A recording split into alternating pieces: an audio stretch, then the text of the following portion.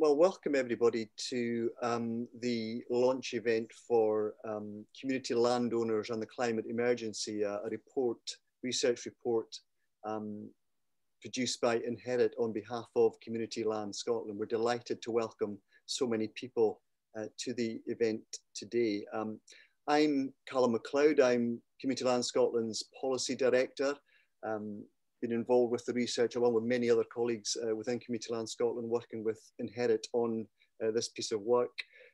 We're absolutely delighted to be able to launch the report and the 6 associated case studies that are linked to the research, and also a short film as well, which encapsulates a great deal of what Chris Dalglish and Bobby Macaulay were working on this project for us, with a huge range of different groups, community landowners and other stakeholders as well.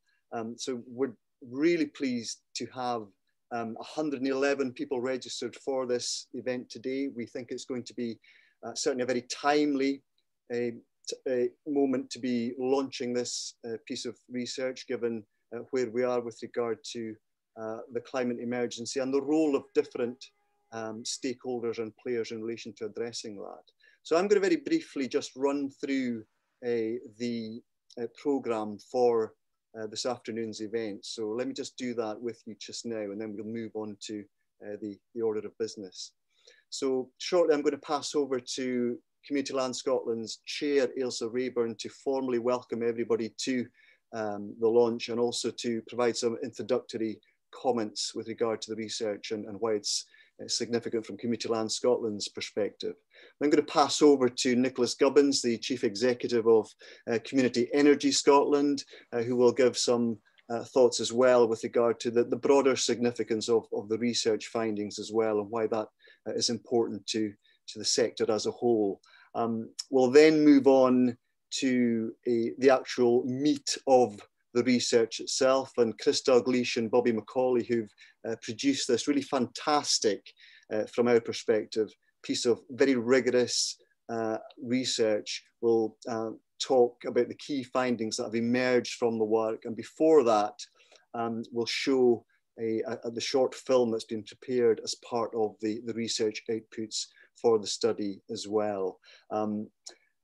And then we'll move on to the panel discussion, where we'll be able to reflect in more detail on the findings from the research itself and the issues that really throws up for the challenges, but also the opportunities that may arise and will arise with regard to the role that community landowners, both rural and urban, have to play with regard to addressing what is really the existential challenge that we all face, that of the climate emergency. And so I'll chair that session, and we'll have contributions from our panellists, who are Ailsa Raeburn, again from Community Land Scotland. We're delighted also to welcome Hamish Trench, the Chief Executive of the Scottish Land Commission, and Will Golding from Bridgend Farmhouse, board member of Bridgend Farmhouse in Edinburgh.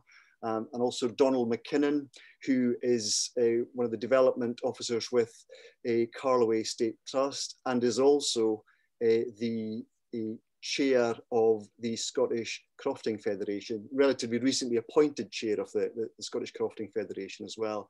And also Andrew McBride, who runs and heads up the Peatland ACTION programme with NatureScot, and indeed that is one of the case studies that features as part of our research.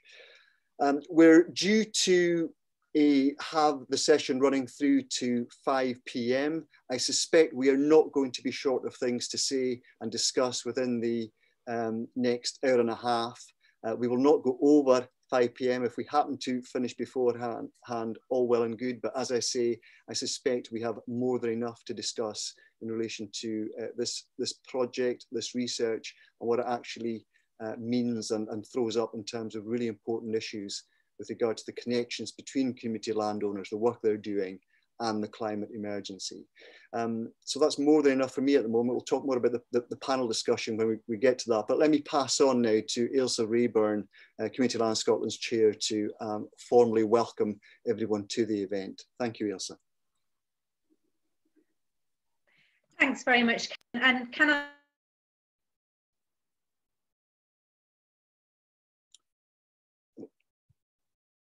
You're on. Is that me? Have you unmuted me? Great. I'll start that spiel again.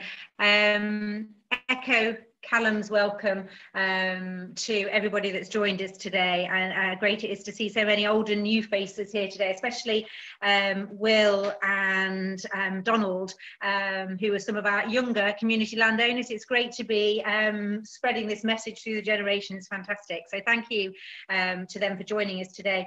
As Callum's mentioned, this is it's an incredibly important topic as we all move forward out of COVID into a recovery. How we respond to the climate emergency will be the top of everyone's agenda, and COP26 coming to Glasgow in November will undoubtedly place further focus on how as Scotland as a country and how as individual communities can meet our net zero targets. In this sector, I think we've all known for some time that communities were sort of quietly and determinedly working to address global climate issues at a very local level. But this knowledge always tended to be in silos, and nowhere had the whole range of activity and drive and ambition in communities been brought together. So nowhere had this ground up, practical, behavioural-led change been collated to demonstrate the full extent of community leadership in the sector. And it's clear from our research that community landowners are punching well above their weight in both the depth and breadth and also the impact of their activity in addressing the climate emergency. So we're really pleased today to launch this really excellent report, Communities and the Climate Emergency. It's excellent due to the research work undertaken by Inherit, and we've got huge thanks to give to Chris Dalglish and Bobby Macaulay. Excellent also due to the inspiring and committed partnership working within the sector to deliver it. So many thanks to John Hollingdale at Community Woodlands Association, Nicholas Gubbins at Community Energy Scotland, who you're sure to hear from, and Jamie McIntyre at the Woodland Crofts Partnership. They've all contributed hugely to steering this research, and we're very grateful for their time and skills in doing that. And finally, thanks to the many communities who gave their time and input to the project, to the detailed research and the case studies, and also their contributions in thinking about how we move forward in this arena. So I'm going to pass you back to Callum after all those thanks. I'm really looking forward to the Q&A session. We've got some really interesting panelists, so please make sure as we go through you're putting the questions in the Q&A box, and let's make all those panelists earn their beans today by some difficult questions. So I'll pass you back to Callum, who won't thank me for that, and then speak to you later. Thanks, Callum. Thanks very much indeed, Ailsa. Along with the many kind of stakeholders and partners that we work with in producing this report, the other partner, of course, we need to acknowledge as well is the Scottish Government, who provided funding in support of producing the work as well, and we're very grateful for the support they provide in that regard too. I'm going to pass on without further ado to Nicholas Gubbins to really just, Nicholas, hear your thoughts in terms of what you think the significance of the research is more broadly, and any elements that you think are important in that regard, amongst many other things of note and interest that I'm sure you'll have to say. Thank you. Okay, thanks very much, Callum, and thanks very much for the opportunity to introduce what I think is really a brilliant report, and as Ailsa has said, a very diligent and thorough report too. So it's quite interesting to pause, I think, and think that about this time last year, in referring to the COVID pandemic, the novelist Arundhati Roy said that the tragedy is real, immediate, epic, and unfolding before our eyes. But it isn't new. It is the wreckage of a train that has been careening down the track for years. She said that historically, pandemics have forced humans to break with the past and imagine their world anew. This one's no different. It's a portal, a gateway between one world and the next. And she finished by saying that we can choose to walk through it, dragging the carcasses of our prejudices and hatred, our avarice, our data banks and dead ideas, our dead rivers and smoky skies behind us. Or we can walk through it lightly with little luggage, ready to imagine another world and ready to fight for it. I think it's worth just reflecting on that. COVID-19 has had a terrible impact, but it's also provided us with a window of opportunity to rethink and to change how we're doing things. And I think we've done a lot of thinking over this period. This week, we've seen the culmination of some of this thinking. We've just seen the Just Transition Commission's report, which was published yesterday, and the Scotland's Climate Assembly interim report was published today. And now we have this very timely report from Community Land Scotland. So the Just Transition Commission's report made a number of very interesting and strong statements, and I obviously won't go through them all, but the very relevant ones that I took out were comments such as, without broad-based support, and in particular, without the buy-in of workers and communities, progress towards net zero will not be achieved. And in its third recommendation, it stated that there's the need to empower and invigorate our communities and strengthen local economies. And states very clearly that a just transition will be shaped by Scotland's citizens and not imposed upon them. It has some very particular things to say about our land as well. It says that our land will be vital in delivering our climate change ambition, but flags that across Scotland there's a common perception that land is not necessarily used in the best interests of communities. And it also emphasizes that there needs to be huge investment, such as in restoring peatlands, tree planting, woodland management, and so on. And that we need to ensure that the benefits that can arise from this are felt widely by rural communities. I would go on to say that it needs to be communities full stop, not just rural communities, of course. If we just look at the Scotland's Climate Assembly interim report, they also note that there isn't a uniform solution to tackling the climate emergency across Scotland, and that they argue strongly about the need to empower local communities to be able to collaborate and drive changes, such as around infrastructure, service provision, land use, and the economy. And they also emphasize that this needs to be done in ways that will work in their place and facilitate localized living. It's also perhaps worth just mentioning that just at the end of last year, we had the Committee on Climate Change's 6th carbon budget published. And right up at the front, they emphasize that more than ever before, future emissions reductions will require people to be actively involved. This isn't purely a technocratic exercise. If we don't involve people, this is me saying this, then we're doomed to fail. So these are high-level statements, and I think it's fair to say that they rarely set out the practical ground-level measures for achieving these outcomes. But whilst obviously strategic, bold government action is a prerequisite, there are a few better ways to drive the changes that we need than through community-led action. And this is amply illustrated in the report that we now have with us from Community Land Scotland today. So in the report, there are a few striking points which stand out for me. These are just ones that stand out for me. There are actually lots of striking points. Firstly is that I think the sheer range of actions that community landowners are taking forward across key climate action sectors.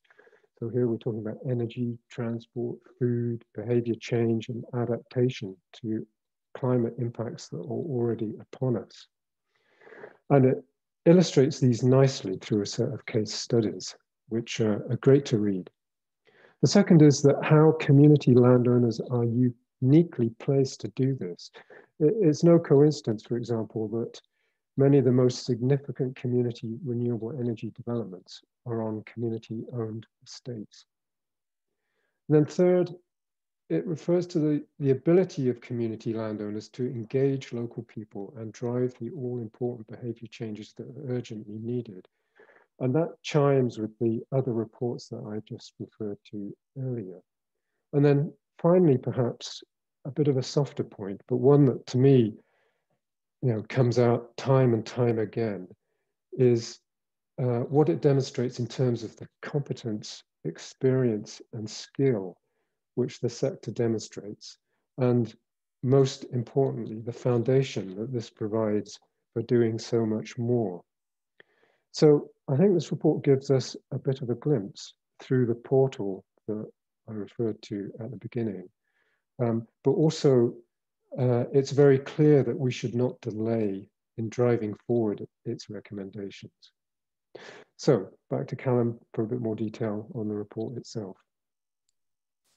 Thanks very much indeed, Nicholas, for your thoughts there. And you raised a number of really pertinent and important issues, which I'm sure we're going to return to in the panel discussion in a little while. Before we do that, let's move on to I suppose, the heart of the event itself, which is to consider in a bit more detail the research and the findings that emerged from the research. So in a few moments, I'm just going to invite Chris Dalglish of Inherit to press play basically on the short film that we have, which I think brilliantly encapsulates the research findings in some detail. This is a 9-minute film. I should put a slight health warning here at the moment because we are at the mercy, of course, of the internet. So if you do happen to find that it chops up slightly or it stalls, then can I suggest that you do one of two things. One of which is, I think there should be a link to the film in the chat box on your screen. So if you want, you can click onto that and have a look at it, but keep an eye on the Zoom element itself. Alternatively, you can also, of course, go on to Community Land Scotland's website and have a look at it from there. It's on social media as well, so lots of different ways to view this really fantastic film. I should just say as well, of course, social media, if you are looking to tweet in relation to this event, the hashtag is Community Land Climate, so please do that if you want to provide any comments or make any observations as we move along through the event itself. But let's move on now and actually sit back and enjoy this film, and then we'll move on to hear from Bobby and from Chris with regard to some of the findings too. So Chris, let me pass over to you for that. Great, okay. Just bear with me everyone for a couple of seconds. I'll set this running and share the screen.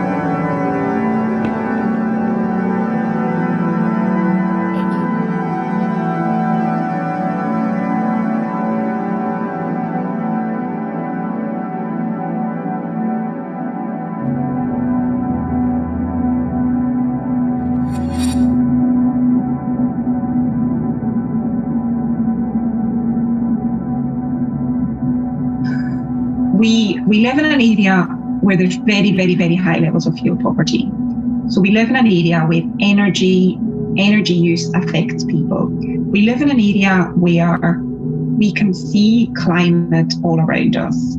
People recognise changes and so are seeing the effects firsthand of climate change. So I think it's just because as a community, we're so closely connected to that, to energy, and then we're so closely connected to climate, that it just is so natural that so many of our projects are about that.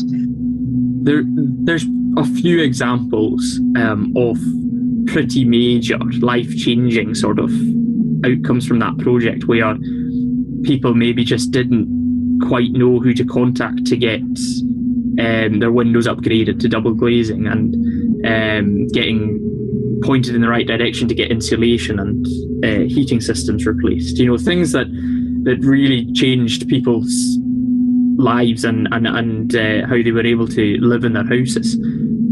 Sometimes you get a solution promoted by, you know, a sector, if you like, a private sector or a public body whose primary focus is whatever, roads, traffic, transport, whereas a community will be thinking in the round and thinking about all of their needs and all of their aspirations and so on. So I think that's where communities could add value by saying, look, you know, well, that's fine, that might fix that, but actually we want a solution that gives multiple benefits.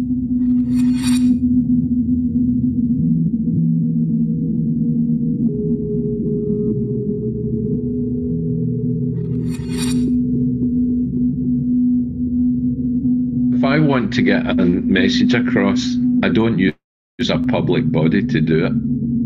I think the message is much better delivered by one of your own, as it were. One of the things that the Development Trust is very good at is getting information out there. If we get it across to everybody who comes to the forest, you know, that they have a personal responsibility, because that's where it starts. You know, your own personal responsibility, the choices you make. You know, how often you use your car. Do you go abroad? Do you fly? This sort of thing. How much technology do you buy every year? Those who study kind of climate change psychology and climate change communication tell us that not only do we need to get the right words and the right vocabulary, but we need to have the right messengers for climate change. The messages are quite stark, they're a little bit scary, and they're going to demand a change from everybody. In order for that message to land well, it needs to be communicated by people like the audience, if you like. So the changes that we need to make need to be shared, yes, by politicians and scientists, but actually people looking out my window here in my community, the people that they're going to listen to and give credibility to are their peers. They're people who speak like them, people who look like them, people who talk like them.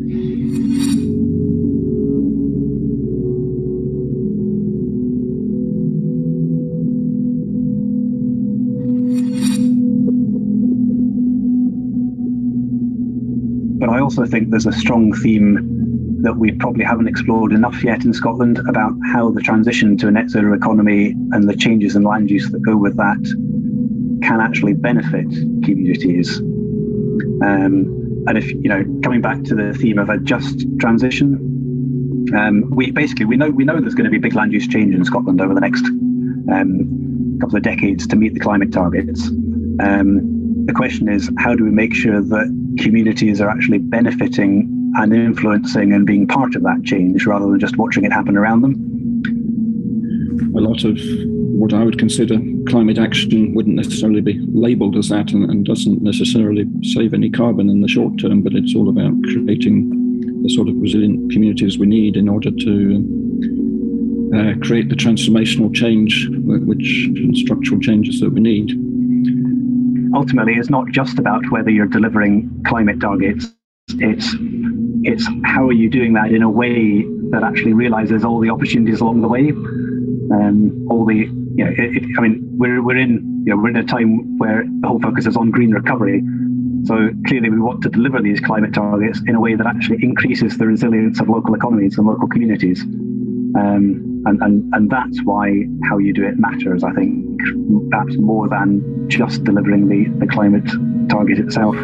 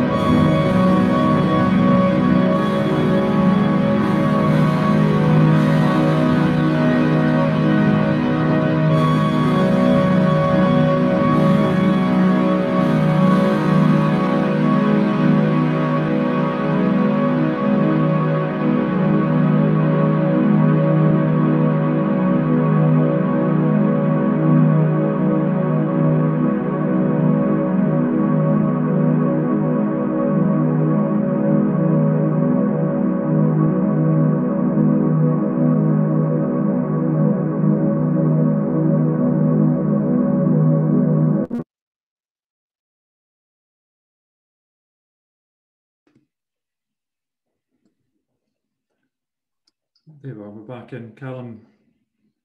Knew that would happen sooner. Carry on, or only a matter of time. Thanks very much.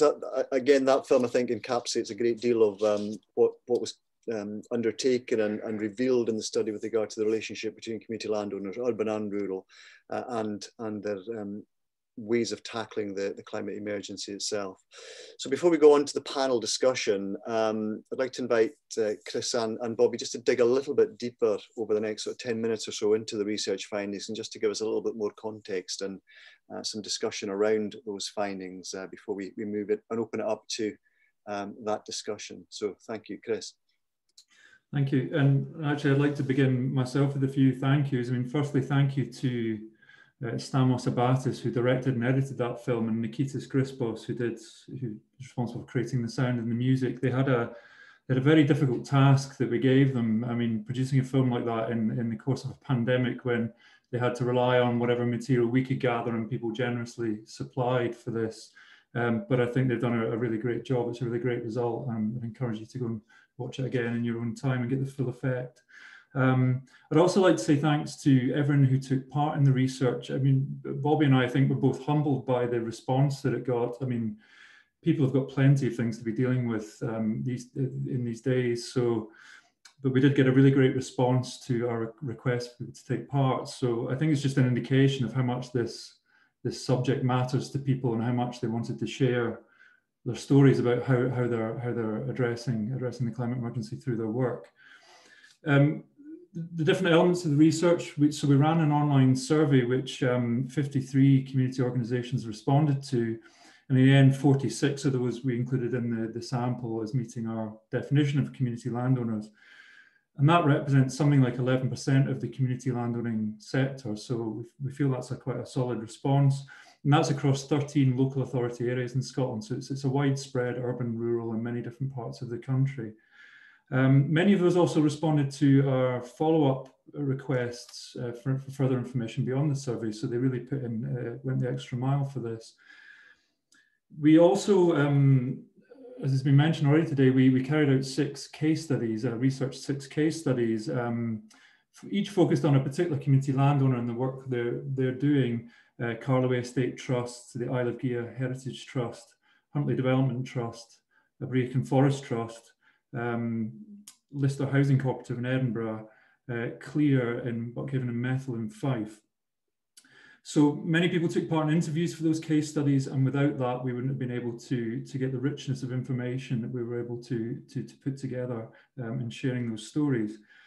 And finally, we did a range of interviews with people who have a sort of more national remit, let's say. We ran a focus group with the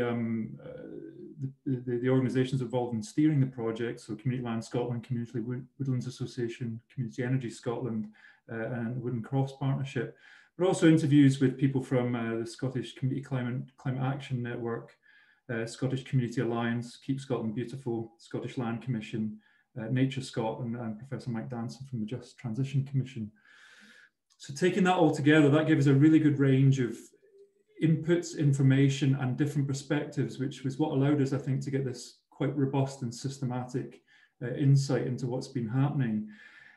There were maybe three main things I think that we were trying to achieve through the research. The first, well, it was a 3-month piece of work. It was, in the scale of things, quite rapid, but we think we did a systematic and robust job with the evidence that we had. And the first main thing that we were trying to achieve through that was really to map out what community landowners are doing. It became very clear to us that this is a vibrant, diverse, dynamic field of action. The range of things that community owners are doing, the diversity of it is really quite something. So even for those involved, it can be quite difficult to get a handle on what's going on beyond your own patch. So the first job is really just to try and map that out and get a sense, an overview of what was happening. The second thing, and I think this is where many of the key findings come through, we wanted to understand the character of the contribution that community landowners are making to addressing the climate emergency. So what's the distinctive nature of the approach that community landowners take that many others don't take or can't take to the same kind of objectives? What are the particular benefits that community landowners can provide in taking action on the climate that maybe others can't? So that distinctive contribution was a big focus of what we were looking at. And finally, the third thing we were trying to do was to assess the potential for future contributions. What's the potential for community landowners to contribute in the future, in the coming years, and what might help to enable that greater contribution? So that's a sense of what we were trying to do. If I could hand over to you, Bobby, now to run us through what we felt were the main findings from the work. Yeah, thanks, Chris. And just quickly to echo Chris's words of thanks to everyone that took part in the research. I'm sure some of you are sick of the sight of my face and my emails in your inbox, but thank you very much. So I'm just going to fly through some of the main conclusions of the work, some of which have been touched upon by Nicholas and Ailsa and also in the film.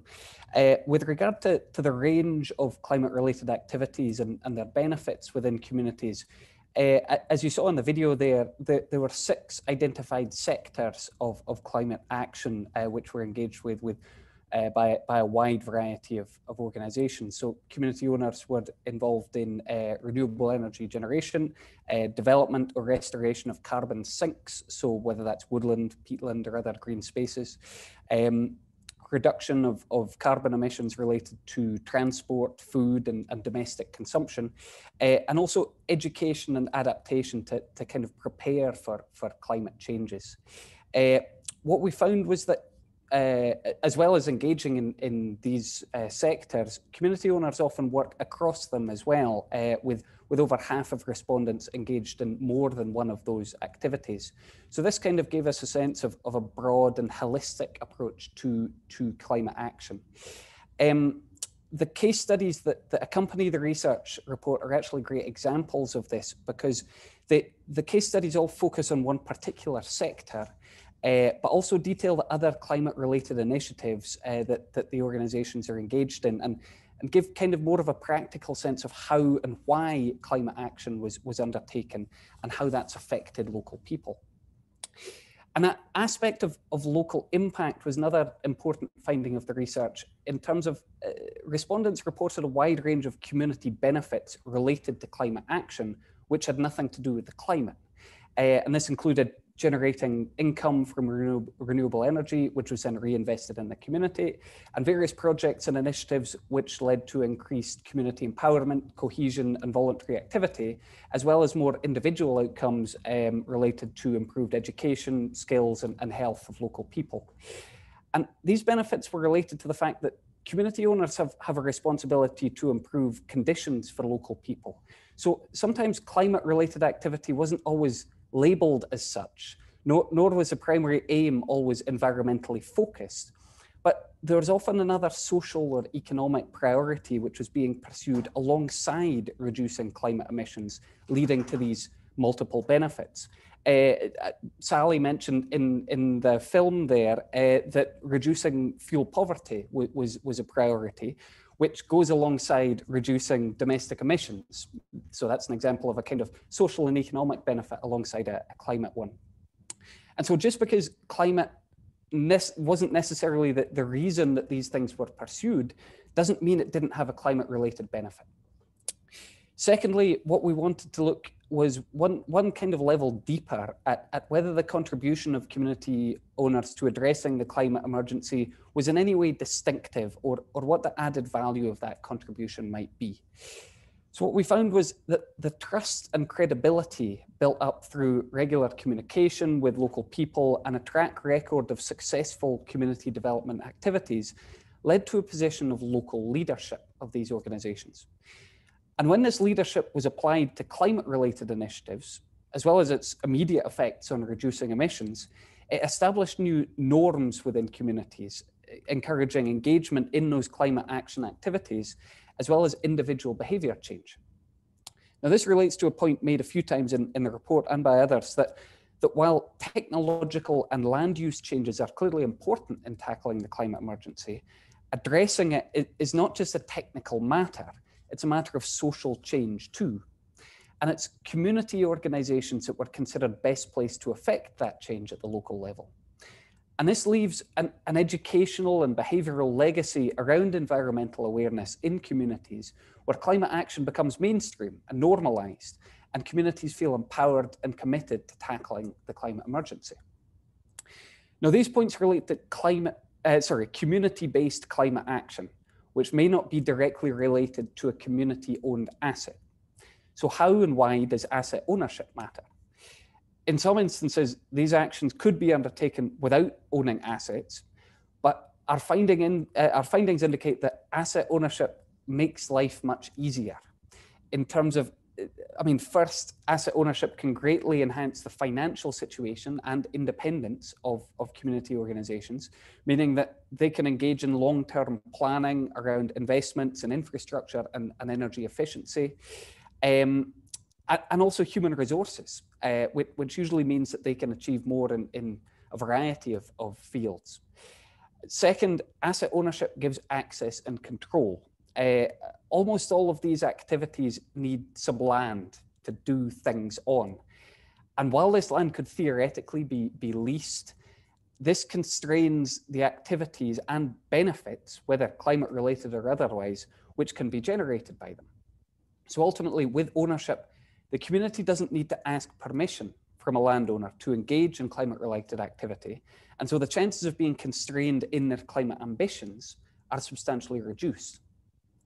And then the third point about asset ownership relates to its democratic accountability. Local people are engaged and ultimately responsible for how the land or asset is used, and so they play an active role in defining the activities undertaken. And this last point leads us on nicely to speaking about the just transition. Now, the concept of just transition is that people should be able to have a say in and benefit from the societal changes we have to make to reach net zero. Now, thinking back to the themes in the film, these are all activities which private sector and other sectors are engaged in, sometimes on much larger scales. But community owners are different in that they are subject to local democratic accountability. So local people are in charge of their actions, and they're bound to ensure that the actions are taken in the interests of local people. So the community enjoys the benefits. So alongside their ability to encourage behaviour change in ways that many other types of organisations cannot, community owners are distinctive in their ability to play a significant role in tackling the climate emergency and delivering a just transition locally. And all these elements improve the resilience of local communities. Resilient communities are capable of coping with external shocks, whether climate related or otherwise. And therefore, investments in communities delivering climate action now will build a legacy of capability and empowerment for communities to assume similar responsibility for other functions in the future and to cope with the climate changes which that future may bring. So finally, the research also identified three main ways in which community owners can be enabled to make a greater contribution in the future. These are points that I'm fairly sure that panel members will want to pick up on. So I'll just mention them very briefly here. They are to expand the extent of community ownership, to improve partnerships and collaboration with other sectors, and to improve and simplify funding support. And so with that, that's me. So thanks very much for listening. Thanks very much indeed, Bobby, and to you, Chris, for a very comprehensive and succinct summary of the key points that have arisen from the research itself. We're very grateful to you for that. I'd like to move now on to the final part of our event, which is to have a panel discussion around some of the themes that are, and issues that are raised in the research itself. And I'm really delighted that we're able to be joined here by a number of different people who bring their own particular insights and expertise onto the issues that are at hand at the moment. So I'm pleased to welcome, first of all, Ailsa Raeburn, our chair, Community Land Scotland's chair, who you've obviously heard from earlier on. Also Donald Mackinnon of the Carloway Estate Trust, and indeed the Scottish Crofting Federation, Hamish Trench of the Scottish Land Commission, Chief Executive there, Andrew McBride, who heads up the Peatland ACTION programme within NatureScot, and also Will Golding, who is on the board of Bridgend Farmhouse in Edinburgh. So please do, folks that are listening in and watching, please do use the Q&A function to send any questions that you'd like the panel to consider as we go through the last part of this session. I've got a few questions up my own sleeve that we can use to keep things moving along as well. But if anybody does have any questions or points they want to raise, please do use that Q&A function to do that. But before we go on to the questions themselves, I'd like to give all of the panelists just a few moments to briefly give us their own reflections on the research and its findings before we move on to the substance of questions and the many issues that I'm sure we'll be discussing over the next little while. So can I first of all invite Ailsa to do that and give some thoughts first of all, and then we'll move on to other colleagues as well.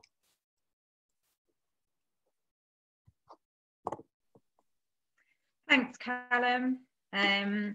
Yeah, that was a great film. I'm really interested to get that detail from Chris and Bobby. And I think what's come across really clearly from the research is what's driving community owners, and it is that holistic approach. So it's got to be something that's good for their community. It's got to address the fundamental needs of their community. It's got to contribute to climate mitigation, and it's got to help influence behaviour change, and that's what's driving them. And you know, community owners are not driven by subsidies or income generation or adding value to their estates or assets, and I think that's what comes across really starkly in some of that. I don't want to talk too long, but you'll expect me to go off piece slightly. Bobby Macaulay did a great blog which is on the CLS website this morning, and there was a really great phrase in it: there are no Hollywood movies of the hero hoovering up all the nasty carbon in the nick of time.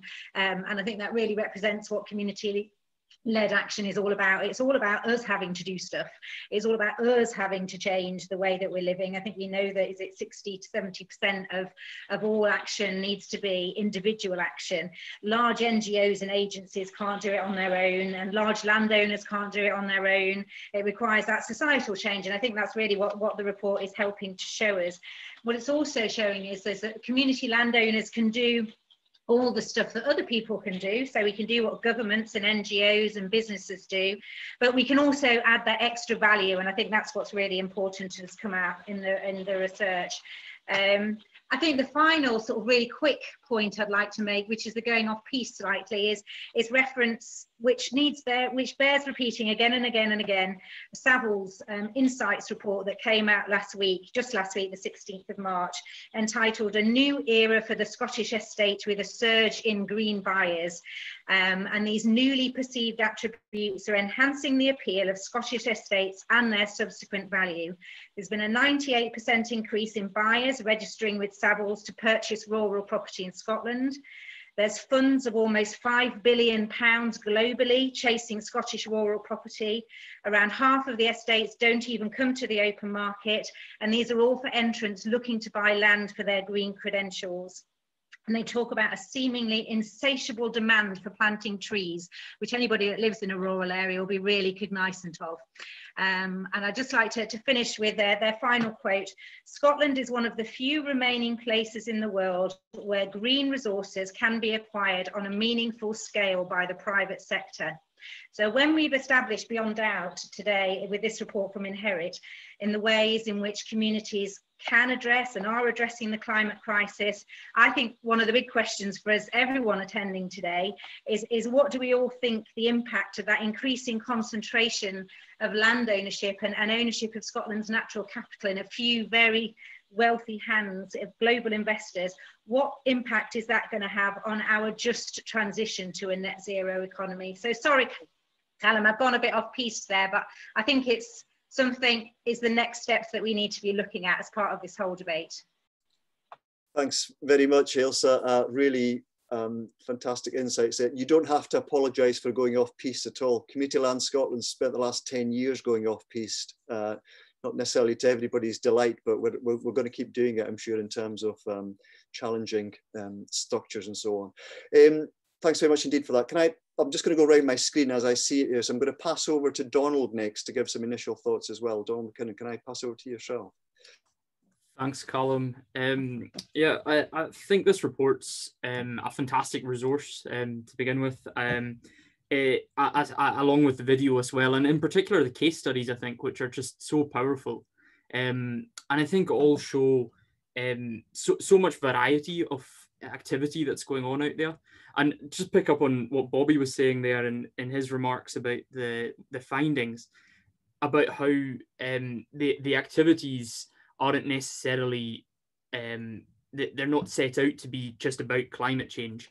They're about so much more than that. And I think that speaks to what us as community landowners have to do when we're coming up with projects, which is our projects have to deliver on lots of different fronts. We have to be meeting our strategic objectives as organisations, but delivering on social outcomes and not to be forgotten, economic outcomes as well, to make our trusts financially sustainable, so that we can continue to operate. And then, but what's brilliant about the report and what it reveals is that in doing all those things, land trusts across the country are managing to also contribute to mitigating climate change and tackling the climate emergency. And I think it's going to be a powerful resource to show government and show other organisations involved in these discussions that we are an important part of that journey that Scotland has to go on now, and that we're an important part of the solution. I also think that as a development worker, it's so great to see all of these, all that variety of activity, to give us ideas about what we can do in our own trust. And it's maybe something that's been missing a wee bit in the past year, has been that networking with other landowners and other development trusts around the country, and finding out what people are up to. And it's always good to get ideas and learn from each other, because I think that's one of the great things about the sector, is the sharing of knowledge and expertise. And I hope that that's something that comes out of this work as well. Thanks. Thank you very much indeed, Donald. I think, again, all very prescient points. I'm particularly struck by the point you've just made there about the kind of sharing and exchange of knowledge and practice and so on. I mean, that's one of the things that, you're from the Western Isles, I am too, although you're from Lewis, I'm from Harris, we'll let that pass. But there's something there in terms of what's been happening in the Western Isles, isn't there, in terms of estates taking ownership, communities taking ownership of the estates and sharing that kind of knowledge and seeing what's possible and the art of the possible within the confines within which they're working. So I think that's a really important point, and something, as you picked up on, something we'll look to build on, certainly, in terms of this report and how we use it. Let's move on and get a perspective from Andrew from NatureScot, and obviously, Andrew, you've been involved very extensively, of course, with Carloway and some of the other community landowners as well, in relation to peatlands restoration. I'm sure we'll touch upon that in the ensuing conversation, but really interested to get your initial reflections on the research before we do that. Yeah, okay, thank you, Carl. I think one of the key things for me, and I agree totally with you, Donald, is that the case studies, they're absolute gold dust, because those case studies are so good for inspiring other people and informing people, but also making a much wider audience aware of what actually can be done. Because I think very often, particularly in remote areas, people are not sure what's actually happening, and to actually have case studies like that from our perspective is really sort of strong and valuable tool. I think also the other thing that we find with peatland restoration is demonstration as well, and that's why in local areas we actually try and encourage sites where people can visit. And Lewis is a good example of that, where we've got sites where, not many sites yet, but that's increasing as people where people can go and see what a lot of things that sometimes are new sort of ideas or different ways of doing things, can actually see what it looks like, and often that helps a lot. And I think just the fact of having the case study is really a really strong tool. Great, thanks very much, Andrew. And again, completely endorse that. They're really an important resource in terms of just illustrating what such a diverse range of community organisations are doing in relation to this overarching issue. Certainly, you're absolutely right to say that. Can I move on to one of our other embedded community representatives as well, and that's Will from Bridgend Farmhouse. Now, Will, before we came on to the event, we were talking about the fact that this is a day of celebration for Bridgend Farmhouse, is it not? Absolutely. Today is the 3rd birthday since we opened as a community hub. So for us, it's a really special day. Although we've been going 10 years, we're a community owner for 5 years.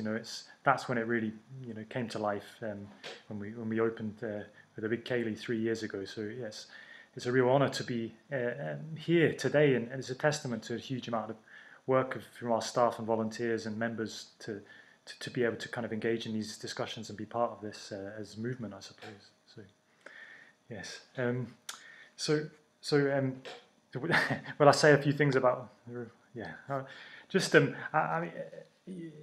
A couple of things that stood out to me in terms of some quotes. One was from Angus Hardy there. It was about, and this is for the urban context, creating the building blocks of change that is needed. And another was from the community-led environmental action group in Methil and Buckhaven, which is about understanding the value of nature in our everyday experience. And I feel like those two things struck a chord with me a little bit in terms of the role that urban community land owners are playing, and came out of the report in terms of awareness, education, but building on the development of communities and relationships in terms of their links with environmental action, and making that part of just improving the quality of lives within our communities. There was a thing called the Common Cause Handbook, which came out in 2011. It was about how behavioural change is possible within values and frameworks around climate change, and it focused on intrinsic values that we have, family and community and a relationship with nature, and rather than money or saving money or things like this and status. And so I thought that drew that out really well, and it was just very impressive to see the diversity of contributions all across Scotland, and the strength of civil society that played into that. I think the Development Trust Association would say there's very little community-owned businesses that have gone bust.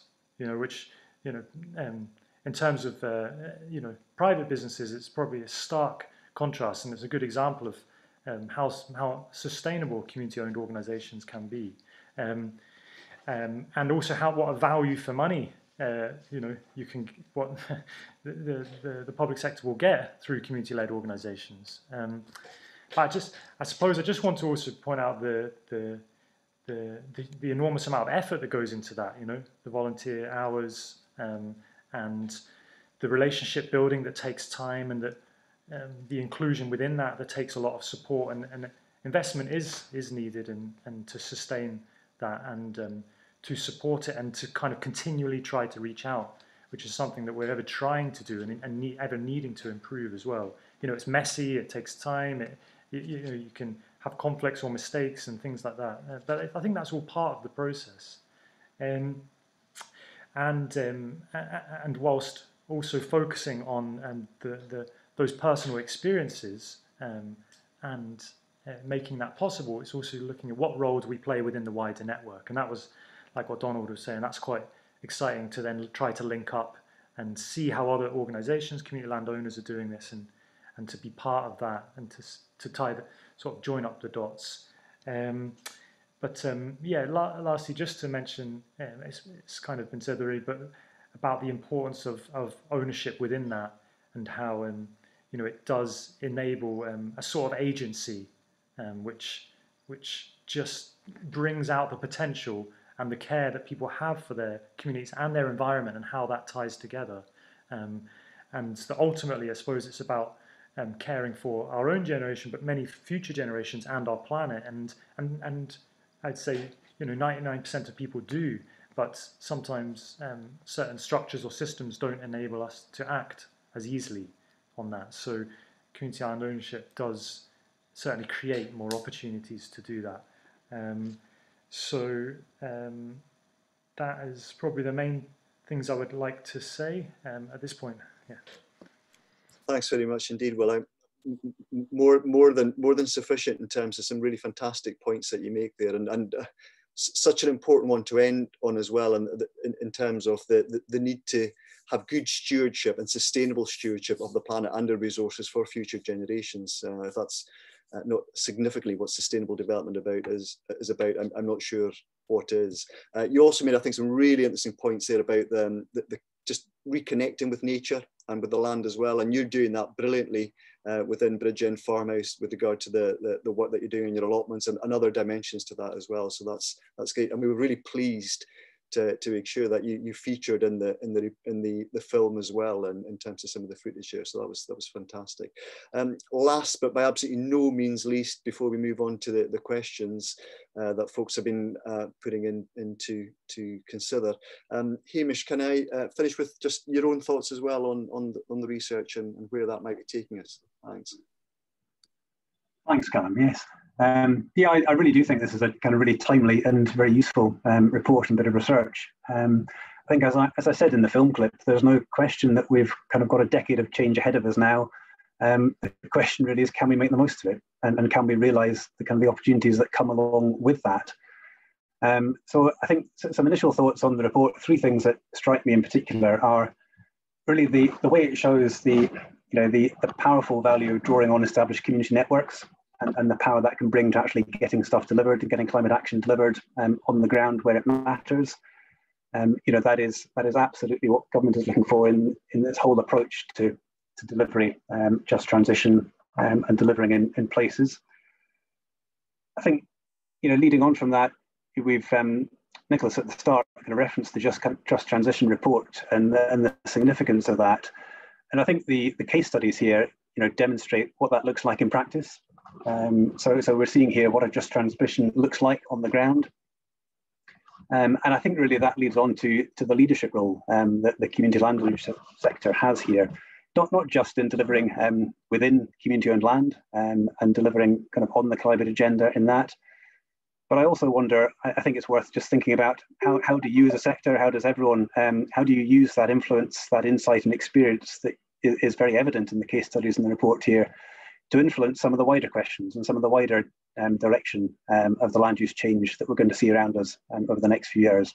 And the points I also raised, for example, around some of the emerging issues in land values and land markets, I think are part of that. I would hog the floor now. I'm very happy to say a bit more about some of the work that we and others are doing that I think might be relevant to some of those issues, and I can see the same things coming up in the Q&A. So I'm sure we'll probably come back to that in the discussion.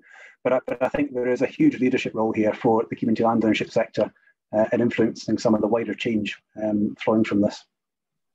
Thanks very much indeed, Hamish. I think you're absolutely right there in terms of the leadership role and where the community land sector and asset sector has a fundamental and significant role to play in that. And I'm sure we will, as you say, come back to some of the issues that are pertinent to this, in which the Land Commission is very much engaged in as we go. Let's move on. I'm pleased to see that we're getting a healthy kind of return in terms of the questions coming through now. So let's move to that and consider, invite the panel to consider some of the questions that are coming through in relation to that. I'm going to take them in order of service. Some of them are quite specific, some of them are pretty large scale, so we could probably have a 3-day conference on some of them. But let's take them as they come anyway. The first from Nick Marshall. Should there be a small scale sawmill in every community that provides timber for local builders and manufacturers? That would require higher quality timber from better managed, more diverse forests. What would the carbon implications be of that? And he does go on further on to say that there are good examples of exactly those types of activities going on in different areas in predominantly rural Scotland, of course. Does anyone have any thoughts on the merits or otherwise of small scale that's not easy to say, small scale sawmills in every community? Any thoughts? I'll jump in there, Callum. It's Ailsa. I'm sorry, I don't know really anything about sawmills, but I think what it demonstrates from the examples given at Kilfinnan and the other example given is how communities are looking what the opportunities are in their area, looking what assets they've got, looking what the needs are, and then thinking, right, how do we as a community set up a business to develop this? And we're seeing that across all communities all across Scotland. So whether that's a sawmill or whether it's seaweed or whether it's housing or whatever it is, I think there's a fantastic demonstration. If you look for any sort of type of rural business, you'll probably find a community running it somewhere, because they've identified a need in their community, they've identified an asset, and they've got the wherewithal and the entrepreneurial spirit and the get up and go to just go and do it. So I think sawmills are a great example of where we can be using our natural capital to create that circular economy, and it's something that we talk about quite a lot in Community Land Scotland, about the extractive economy and big businesses coming in and extracting all the resources and taking all the benefit from our local natural capital, and how we actually can keep that locally. And sawmills would be a great example of that, but that's just one of many examples, I think, where communities are sort of seeing the light and realizing that they need to do it before someone else comes in and does it and takes that natural capital away from them. Absolutely. Thanks very much, Ailsa, for that. Andrew, you wanted to come in too, I think. Yeah, just quickly, I think it's probably up to us all to sort of think much more about local resources when we're doing projects. And I'll give you an example in Peatland Action, or several examples, where we've actually used local timber for making dams in our peatlands, and used not local sawmill, but use mobile sawmills to actually do that. And I think if we can start thinking along those lines as project developers, then it helps everybody if you can just get into that, and then businesses can develop from that, basically. Absolutely, that whole kind of localized circular economy is a really important dimension to all of that, certainly. Yeah. Does anybody else want to comment specifically on some of the issues that have been raised just by that very one single question? I'm going to assume not in that case, and move on to, thank you very much, Nick, for what was a very important question in relation to just the localized characteristics of economies. Let's move the focus now then to the much bigger picture. And as we all know, the Just Transition Commission published its long-awaited report yesterday, had an awful lot of interesting things to say about all sorts of different sectoral issues, but had some very interesting things indeed to say around the role of land use and who benefits from that and how they benefit from it in terms of taking us towards that just transition to a net zero carbon economy. And my predecessor, as he so often does, has come up with a very prescient question, Peter Peacock, who says the Just Transition Commission stresses that transition is required to deliver opportunities for people, empower communities, strengthen local economies, and ensure that benefits are shared widely. Yet we know that land in Scotland is being marketed for sale for its climate sequestration and earnings related potential. The super rich and corporates are likely to buy much of that land. And the question is a just transition in such circumstances really possible, or is further reform to secure community interest to participate in climate solutions now urgent? So that's really, I suppose, an invitation for a call to action from policymakers and others with regard to that. And it speaks, I think, to the point that Ailsa was making around the tensions and dynamics with regard to the new green lairds and what that might mean in terms of our just transition process. Let me throw it open to the panel and see who wants to dive in there.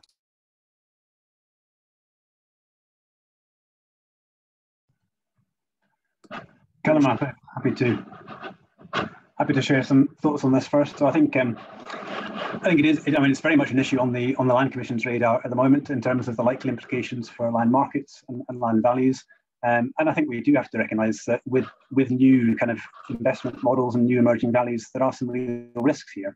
So I think we do have a window of opportunity now to shape how some of these new models that are coming into the land market will work and will operate. And will actually ensure local benefit and the economic benefit being retained locally. I mean, there's no question that Scotland as a whole is going to need private investment in its climate action. So the challenge, as I see it, is to make sure that we do that in a way that actually brings together the sectors, ensures that the economic benefits are retained locally in communities and local economies, and certainly not extracted either locally or even from the Scottish economy, as I think is a risk with some financial models as well. And it also strikes me that there are several ways to look at this. So work that the Land Commission is looking at the moment, there are, I think, at least 3 ways into this that I can see. Obviously, we're looking at the land ownership aspect itself, and it's really interesting and really welcome to see the Just Transition yesterday.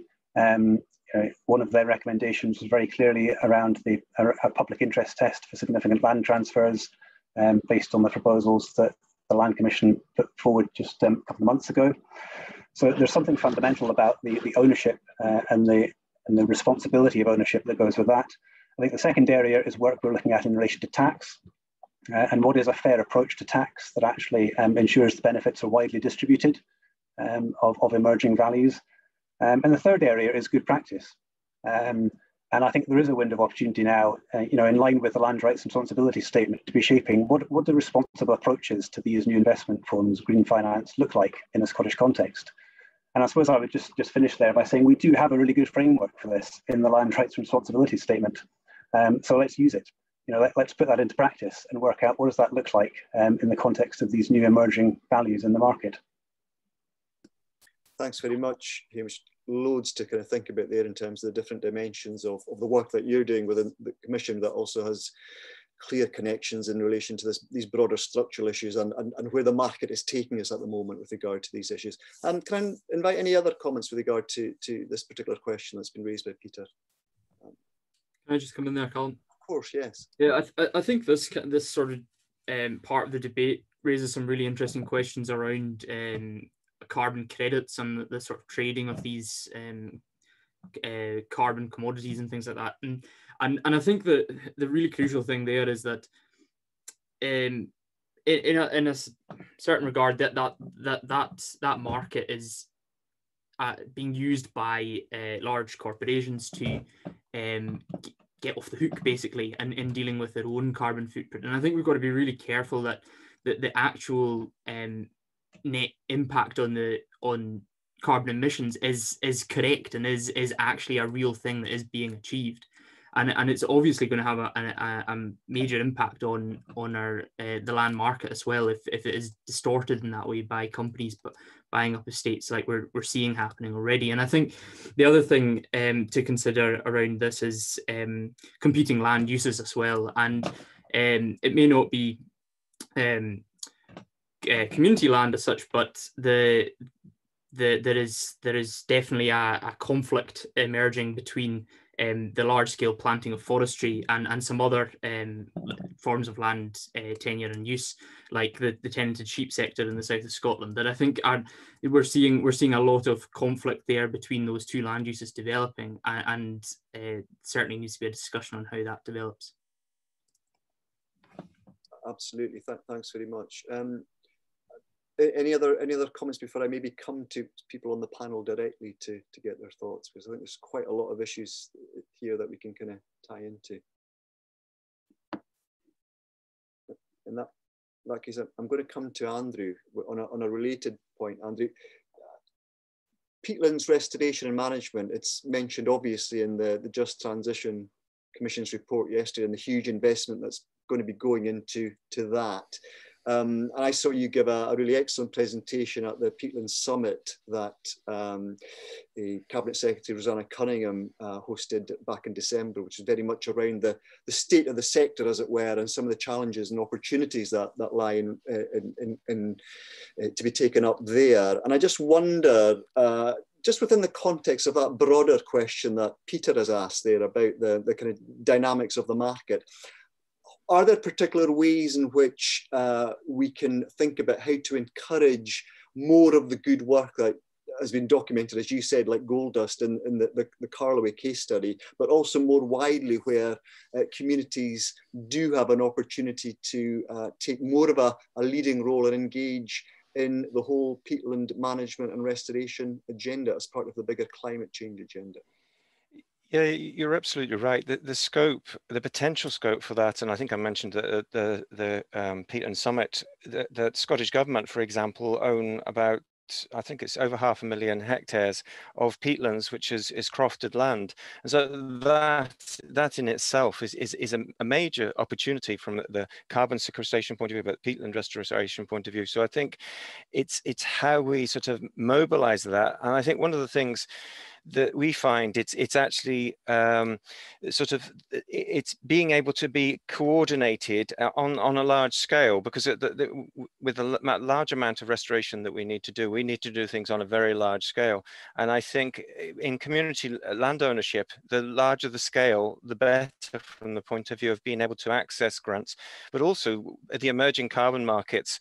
It's very difficult for communities or smaller landowners in particular to know exactly what to do. And I think it's about trying to actually clarify what is actually happening from the point of view of carbon, but also from the point of view of agri-environment schemes and what rewards for actually doing good land management will be in the future. And I think again, it's something that we need to come together on to actually clarify so people can make those decisions. And some of those decisions will be quite long term. You can be talking 30, 100 years potentially. So I think there's a lot of scope to actually get clarification quickly as possible, actually. Thanks very much indeed for that, Andrew. I think you're right in terms of the need to engage with this really fast-paced agenda in innovative ways and connect that up. Ailsa, you wanted to come in too, I think. Yeah, just a really quick response to Andrew there. And there's a live case at the moment that I'm aware of where a community with woodland assets have been approached to enter into a carbon offsetting deal. I don't think any of us are really aware of what's involved with that, and tying up an asset. It's being proposed to tie up this asset for 100 years with a conservation burden. And yes, there's money involved, and communities quite often are always looking for new sources of income to help them with other projects that they want to do. So I think if someone like NatureScot and other people in the sector were able to provide that guidance and leadership to communities, I think you'd find there's a huge resource out there, but it's really complex, and it actually seems to be quite expensive to even get your scheme validated, and the legal fees involved in getting a scheme set up are really expensive. And as you say, it needs to be a certain area of land that will make it worthwhile. So I think whatever NatureScot were able to do in terms of working with, say, Community Land Scotland to draw attention to what the opportunities are, but what some of the potential sort of obligations are, I think that would be a great outcome of this discussion. Yeah, I totally agree with you. And it's one of the things we're working with carbon markets at the moment to actually get guidance that is understandable by most people, because to be honest, I can't understand it, and I'm quite close to it, and it's very complex. And I think we need to get it let's get it to a level where we can all understand what everybody's talking about. And I think one of my concerns is that people sell their carbon credits too early on in the process as well, because once you've sold them, then you haven't got them. And I think communities need to be careful about that. It's about long-term income you would hope they were looking for. Indeed. So, and Andrew, if you're struggling, then we're all struggling, quite frankly, in relation to all of this. So, but we look forward to that, extending that relationship in the ways that Ailsa's just mentioned. That would be very, very productive. I want to move the focus on now to a question from Adam Calo from James Hutton Institute. And Adam's question is this: where are the most exciting developments in which community ownership is demonstrating pathways to alternative climate-friendly food systems.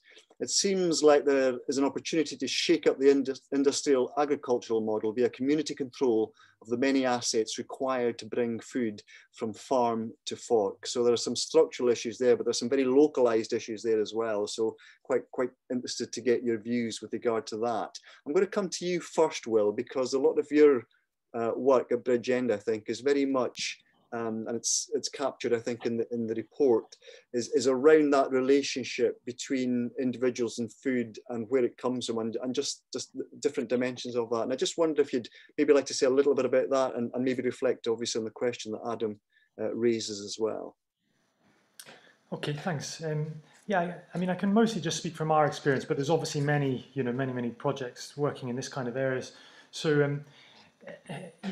Bridgend Farmhouse sits at the entrance to Craigmillar Castle Park, and it's Bridgend Organic Allotments is right by it as well. So, right from the beginnings, there was this feeling that you could bring together social and environmental justice. It was cited at a good place, an opportunity to do that, and in between sort of three quite densely populated housing areas in Edinburgh. So,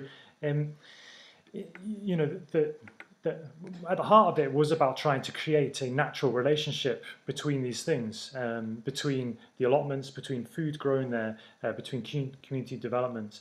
I suppose for us, often the first point is about addressing some of the impact of inequalities, disadvantage, so isolation, mental health, and these things can then be done through community gardening or the other things that we have, bike repair, building our bothy, upcycling.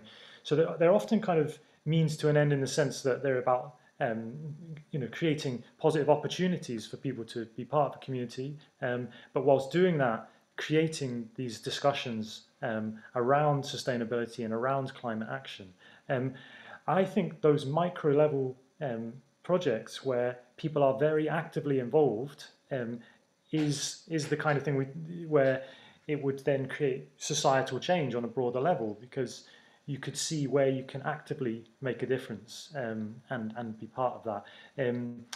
Donna, who I think is on here, did a fantastic job. Donna Ricardo, who from the Real Junk Food Project, and worked with Bridgend for a couple of years in creating a real community food hub around Bridgend, which then allowed it to become a sort of emergency response, sort of centre, and that, that's the kind of resilience you saw across many projects in Scotland, and I think has enabled it to be the case. I think to extend that is a bigger thing, but could be really exciting. And I know there's developments in North Edinburgh for some sort of community farm being discussed at the moment, yeah. I just think if you start on that local level, then it really builds and people feel involved. And as it was said in the report, other people who trust them and know them, family members, friends, become involved, and it just ripples out in a much more sustainable way.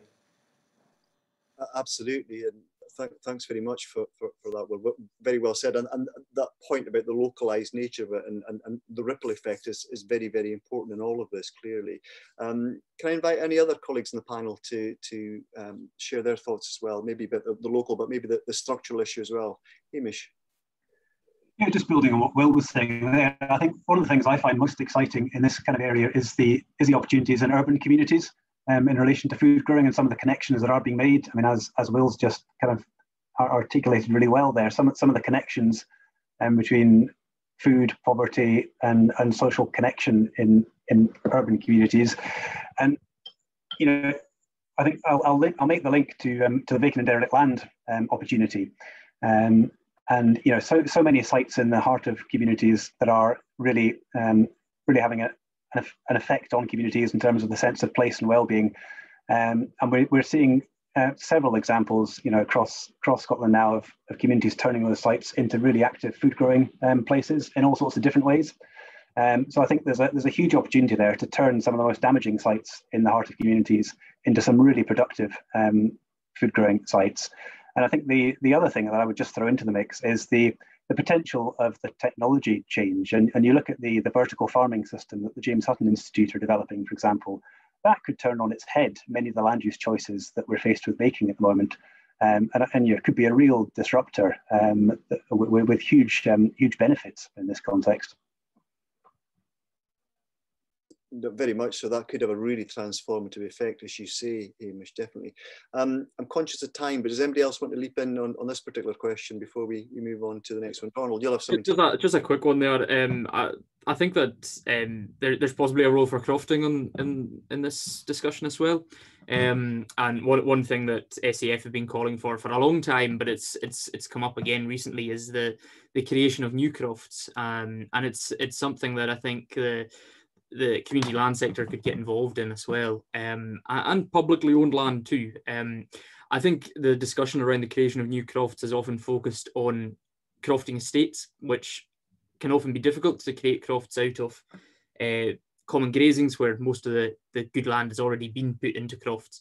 But I think we need to expand our view of that onto other land that isn't in crofting tenure at the moment, and even in discussions recently, talking about actually could crofting be a model extended across the whole of Scotland, and I think that there would be a massive opportunity then for community owned land in the rest of the country, particularly in the south of Scotland. And I see Jamie McIntyre has mentioned that in the chat about the expansion of woodland crofts in that setting, and it gives that opportunity for people to have that opportunity to grow their own food or manage a woodland, and definitely plenty potential there for the future.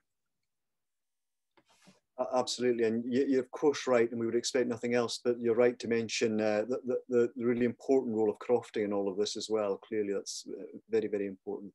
I want to move on to a question now from Sarah Pimenta that talks about, or she wants to know, specifically, was there any scrutiny of the extent of the social inclusivity of the community groups with regard to minority groups within communities in terms of the research? I'm assuming this is the case. And I think this is such a really important point with regard to just ensuring that everybody's voice is heard in terms of these debates around land and land ownership and the inclusivity or otherwise of that. So can I just pass over to Chris, who's with us as well, or indeed Bobby, and say, did that come through in any of the research at all? I mean, the direct answer to the question is that we didn't scrutinize that. It wasn't a question that we were asking through this piece of research, so it's not something that we had a particular focus on. I'll maybe just say a couple of things around it though, and then Bobby, I mean, you may want to also say something as well. I mean, firstly, we in terms of our definition of community owners in this research, which is set out in the report, we chose only to look at organisations which have an open membership, you know, for everyone in a certain geographical area is one of the key criteria. So that's one aspect of it. The other point to make is that I think while it wasn't an explicit question we were asking, I think, again, some of the case studies and some of the examples that are given in the report as well do speak to that. I mean, when I was reading the question chat, one that sprung to mind was the Ailsa Forest Trust case study. It's maybe worth a look in terms of the work that Ailsa are doing, not just with the local community, but for many people from wider afield who are using the forest, you know, people seeking employment, people who've had experience with the criminal justice system, people with various kind of mental health issues and so on. So there are examples in there, I think, of some of the kind of positive work that community owners are doing. But yes, Bobby, I don't know if there's anything, you had your head more in the data than me, you might know, have more to say on that.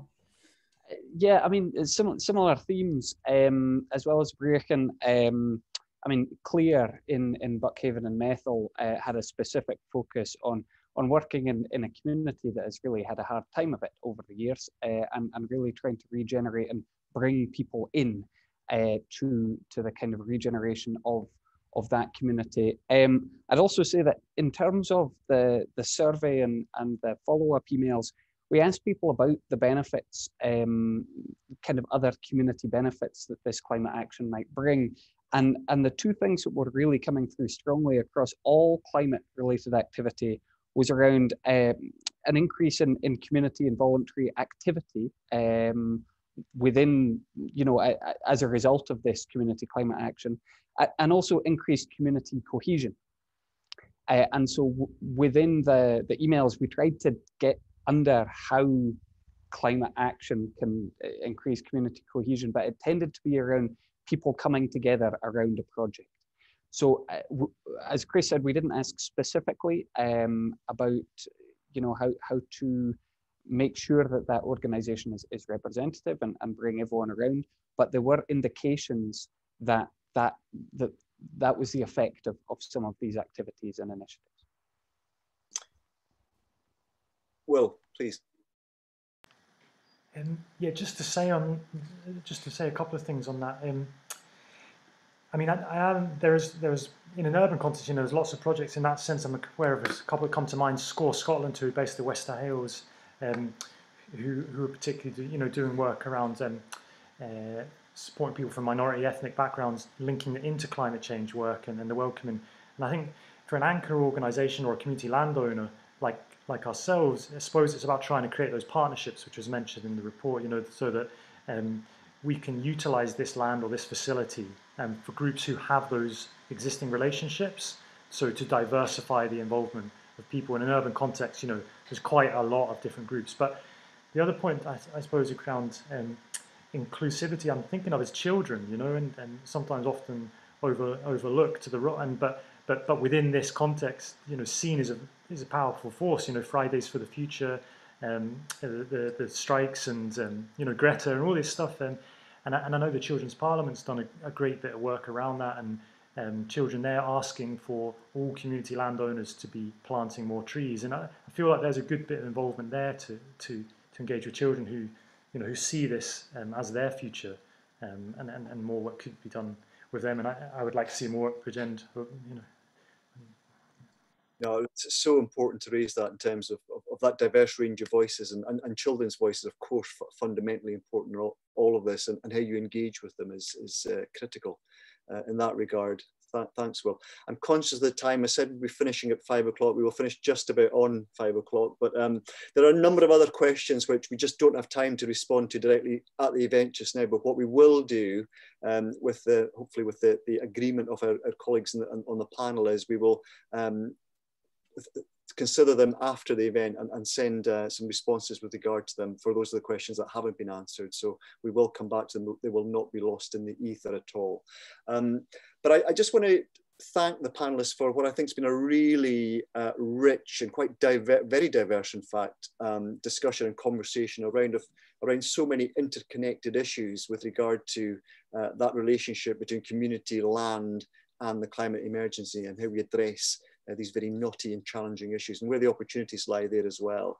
But to finish off, I just want to invite Ailsa, as Community Land Scotland's chair, to close with just a few final reflections on what you've heard and where we might go next, Ailsa, in relation to this whole pressing, urgent and challenging agenda that we all collectively face. Thank you.